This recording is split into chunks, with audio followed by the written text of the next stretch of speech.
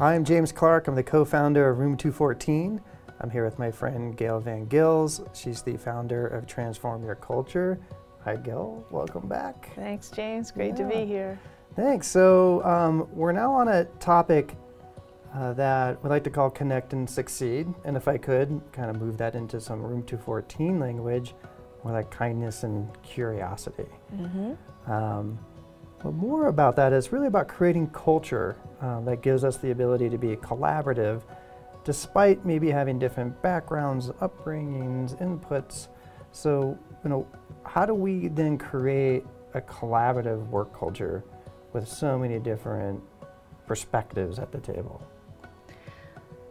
So having different perspectives is super important. Of course, in creativity, it's the clash of ideas. You know how sometimes they say that the best ideas come out of people who randomly come across each other. And if people are completely segmented into their structured job roles, that the ideas would never have sparked. So we want to come in contact with other ideas. But one of the issues is if we have difficulty with somebody's position, whether we can feel open and empathetic to them if we perceive them as different or not.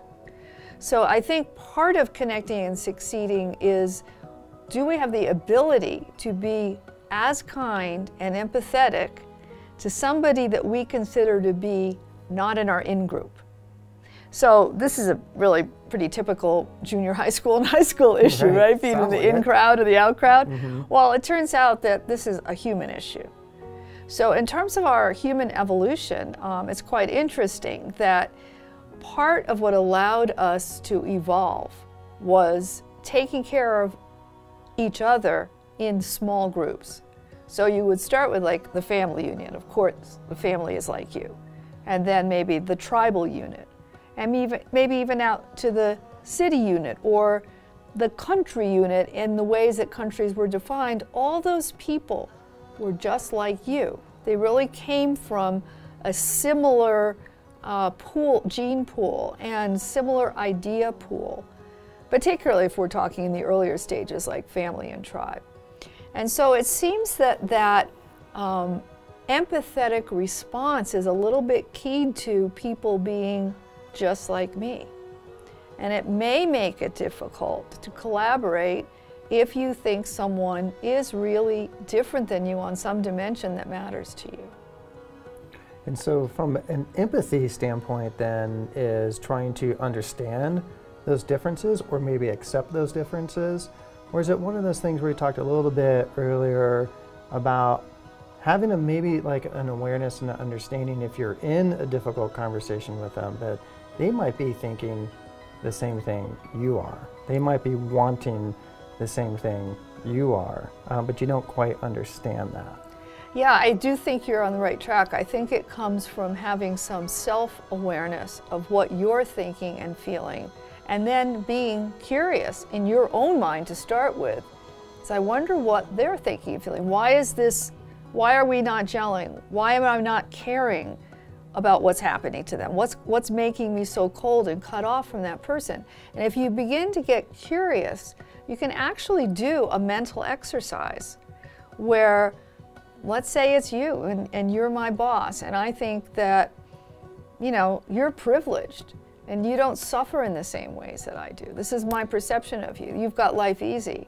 I'm just beginning in the company and you don't ask my opinion enough, and I don't really feel comfortable with you, so I'm not going to share my ideas with you right now, right? So how could I get over that?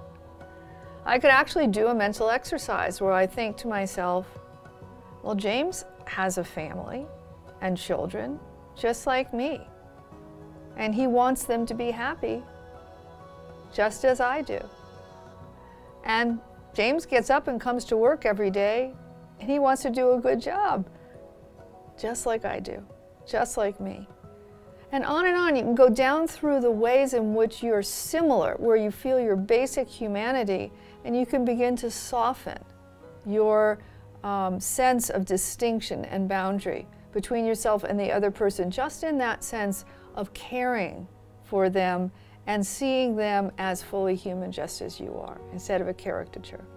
Yeah, we often talk about here is like we want individuals to show up as themselves. And when collectively we put these individuals together, it makes a richer tapestry of the agency. And sometimes as an agency that actually has a very strong culture, we need to be very aware that they're not actually turning into our culture. It's like the reason our culture is strong and survives today is because everybody brought themselves to the table. And that's like that diversity of just being yourself and then mixing that with a bunch of others really is what powers us as an organization. Yeah, so I think that's a really good point. And I think that in this sense, we're not actually talking about blending or getting rid of any kind of distinctions.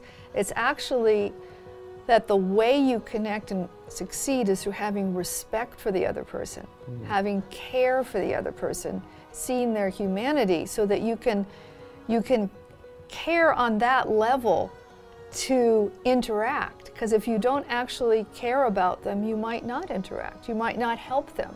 You might not be part of their project. You might not share your good idea. So it's a level of empathy, caring, and attitude that we're talking about here. Yeah, so what I'm hearing is just like in order to get through maybe our biases, really is to be just simply interested in someone else. That idea of like curiosity, just having a understanding of interest and curiosity in the other person is a way to go right through that idea of being biased. Yeah, it's the idea of cutting through the wall of thinking that they're different. Just go straight to the heart of the matter. They're a human being just like me, and go for it. Yeah, be interested in them. Yeah. Awesome. All right, well, thanks, Gail. Thank you. All right.